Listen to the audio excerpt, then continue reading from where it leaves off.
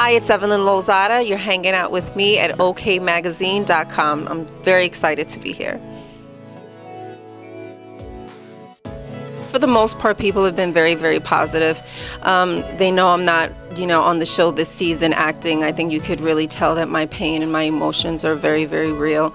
Unfortunately, I'm crying 8 out of probably the 10 episodes, but I feel like I signed on to do reality TV, and that was my reality at the time. So I didn't want to be fake. I could have been like, no, I don't want to film this. But at the same time, I felt like I needed to show the viewers, and especially I know there's a lot of young girls that watch the show, just to see what I went through. Like, I made a mistake of staying with somebody, and I went through the motions, and I got therapy, and I got a life coach. So it was important for me to show that.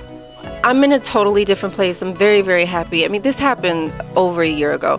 We filmed the show 8 months ago, to 8 to 10 months ago. So, just having to relive it has been just a little stressful, just not only on myself, my family, and I'm sure, on his side, people want to move on, and it's just unfortunate that it had to air so late.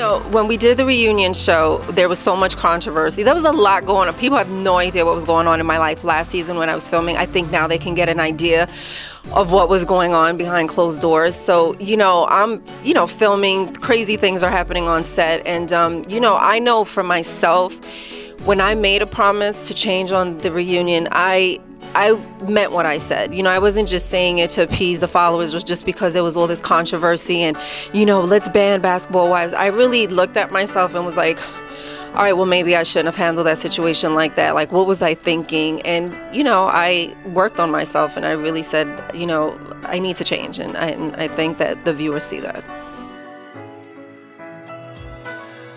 No. No, I mean, you know what? I came into the show, season 1, I was the first one that Shawnee asked to be on the show. We were really good friends before this entire thing happened, not knowing that it was going to become something big. And no, I'm really not. The only one that I'm friends with is Shawnee. I may talk to Susie from time to time. I don't tell her any secrets or anything like that.